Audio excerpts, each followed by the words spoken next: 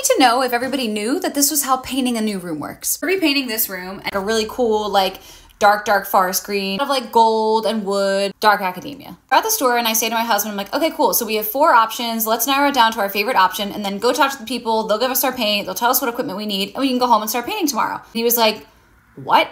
And I was like, what do you mean what? He was like, we're gonna just pick swatches tonight, take all 4 of these home, put them against the wall and see which one looks the best. What are you talking about? He's like, you thought we were gonna come in here and like paint the whole room tomorrow? Like, no, we gotta make sure we like how it looks and feel like it's gonna look nice with like everything else that's in the room. That seems like too much. I'm ready to just paint now. I was ready to risk it all.